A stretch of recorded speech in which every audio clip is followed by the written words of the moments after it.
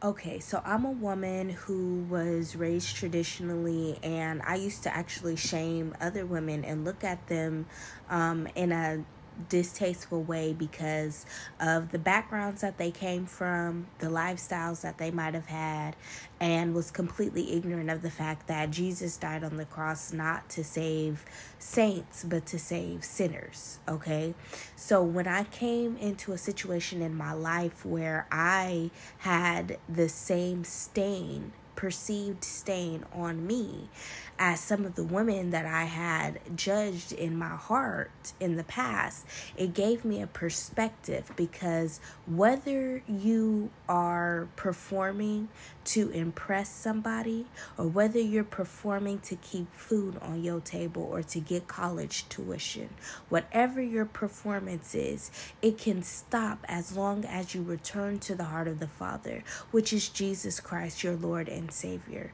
It doesn't matter what your why is. It's what matters is what your yes is. Say yes to Christ. Come back to Christ. Come to Christ for the first time and know that you don't have to put yourself in positions to perform anymore. It's only for an audience of one, and that's Christ. That's all you got to do. Bye for now.